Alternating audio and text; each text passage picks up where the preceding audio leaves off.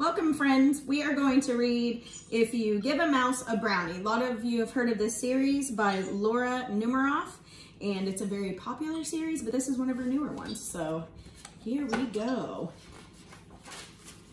Title page. Big title page. Look at that. These illustrations are so cute. Felicia Bond did the illustrations. All right. If you give a mouse a brownie,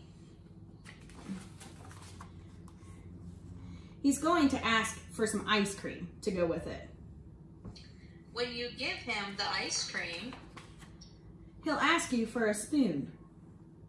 He'll start drumming on the table. Drumming will get him so excited he'll want to start a band. You'll have to play guitar. He'll want to put on a show.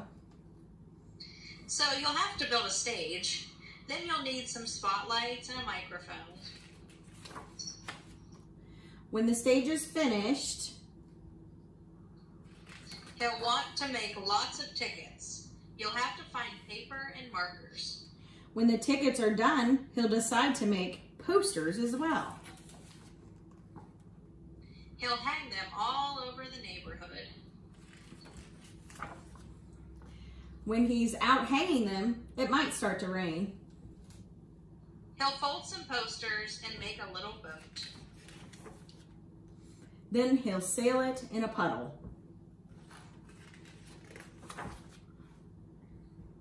He'll get so wet, he'll start to sneeze. You'll have to put him in your pocket to stay nice and warm. When he peeks out of your pocket, he'll smell something delicious. The smell will remind him that he's hungry. You'll have to take him to the store and he'll get a few things to nibble on.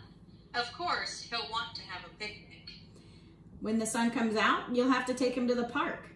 While you're setting up the picnic, he'll see a playground. He'll jump on the swings.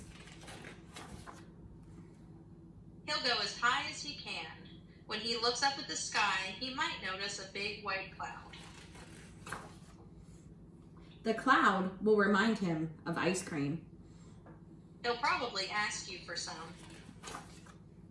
And chances are, if you give him some ice cream, he'll want a brownie to go with it.